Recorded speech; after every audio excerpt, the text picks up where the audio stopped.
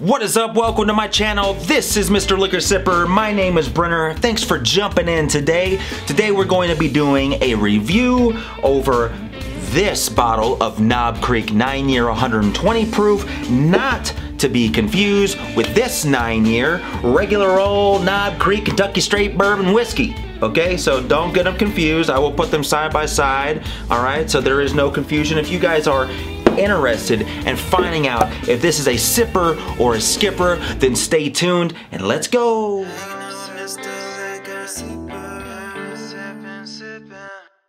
Okay, so this particular Knob Creek 9-year 120 proof comes from Beam Suntory. It is in the fashion of straight bourbon whiskey. The distillery is Jim Beam itself, and Jim Beam is awesome. I really enjoy Jim Beam, especially some of the products that they have. So I'm a really big fan of Knob Creek. I've been a big fan of Knob Creek since the very beginning. If you like the knob, then jump on my knob, all right? Lick my knob off.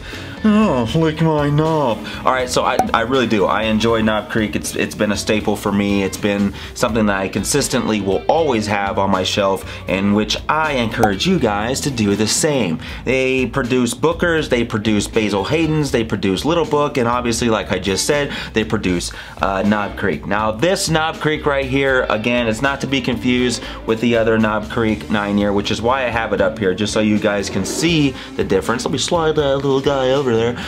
So this mash bill consists of 77% corn, 13% rye, and then 10% malted barley.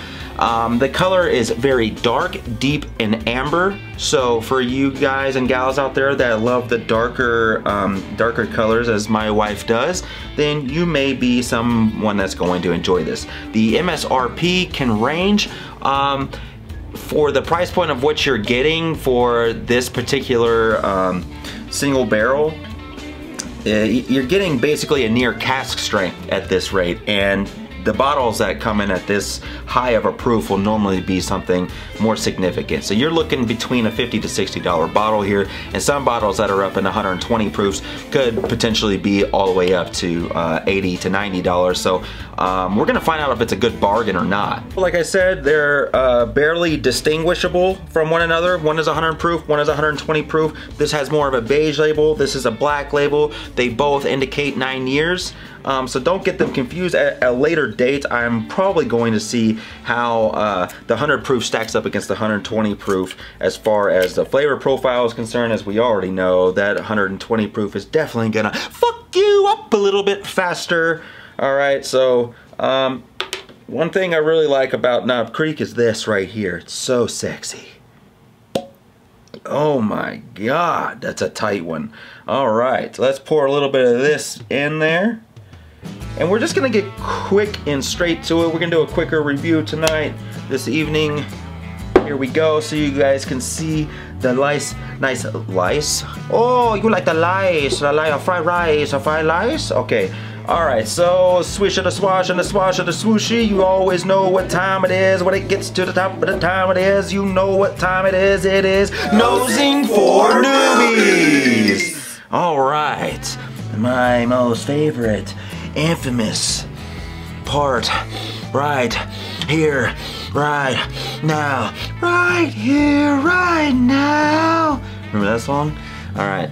This smells like gynecologist. What? It smells like a gynecologist's 3 times used latex gloves on 3 different people. Also smells like the inside of Indiana Jones's hat back from the 1980s. Raiders of the Lost Ark, maybe. It also smells like mildewed carpet mixed with MC Hammer pants. And last, some little bit of subtle hints of the barnyard in Mexico City, where they host the infamous donkey shows. Yeah, so for those of you out there that have been out there, that might be a familiar smell. Might bring back some nostalgic memories of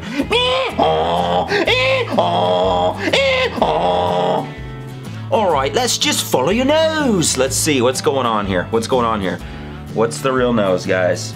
Do you guys know out there? If you don't, it is very sweet smelling, very brown sugary. Smells like I walked into the kitchen where they were baking pumpkin pie or something like that.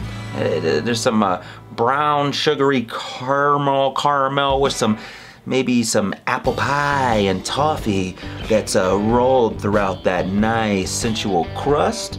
It's a little bit of the spice that hits the nose. Oh yeah. Sometimes, just so you guys know as well, it helps to gather the scent or the smell when you're doing the nosing if you breathe through your mouth and your nose at the same time. I know that sounds weird. If you guys have never tried that before, it actually helps open up the flavors a little bit. You can nearly taste that on your palate. But that being said, let's go ahead and go to the palate and see how true it is.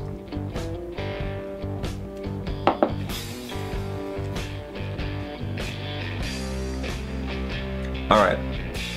The apple and cinnamon is super there on this. See, this is why I love Knob Creek. I don't think I've ever, on any one of these bottles, I've ever done a review on, and that battery just went out. Man, all right, I don't think I've ever not liked anything from Knob Creek, to be honest with you guys. The first sip may come across harsh for those of you that are not warmed up. By warmed up, I mean warmed up in the fashion of you need to drink something that may come in at about 100 proof to 110 proof first. That's up to you. It helps to wake up the palate. You don't want to jump straight from nothing or drinking like a Coke or even just plain old water to jumping straight into a 120 proof whenever you're trying to actually get a full taste or flavor profile from something. It doesn't behoove you to do so. You're gonna have a tough time trying to calculate all the different flavors. There's definitely some caramel there, but this definitely has the more stronger remnants of, initially I think I said a pumpkin pie, but now I feel like it's more like an apple pie with a little bit of that apple crust in there, and some of the cinnamon that comes with that. I feel like this is a super nice Turkey Day whiskey. If you guys are looking for something that really, I guess, meets the mood or the vibe for whiskey and turkey. Ooh, see, sounds good together, right? Whiskey, turkey, and pie. It feels like warm apple pie. Come on, apple pie generation, guys. American pie, let's go, guys. All right, guys, is this a sipper or a skipper? You have to already know just by the simple notes that I've already told you. I don't think I've met anybody that doesn't like apples or apple cinnamon. Apple cinnamon Cheerios. Yeah, I think this is a lovely 120 proof. It does not come across as 120 proof. It's very smooth. It's an elegant, it's a nice, full, buttery mouthful. It does not come across light. So if you're looking for the thickness, you're gonna have that. And then on the back end, it's not a long, lingering taste, but you definitely get, it's a mid-tier, so it's the middle profile, and it does make you want to come back for more. And if you can't tell, my mouth is watering because I actually want to sip more. So I will finish this glass off after I get off the air, because we're live! Thanks, Steve. I appreciate you jumping into my whiskey proof news today and doing my reviews with no other than Mr. Liquor Sipper. Thank you, and don't forget to like and subscribe. And don't forget, cheers, and keep on sipping.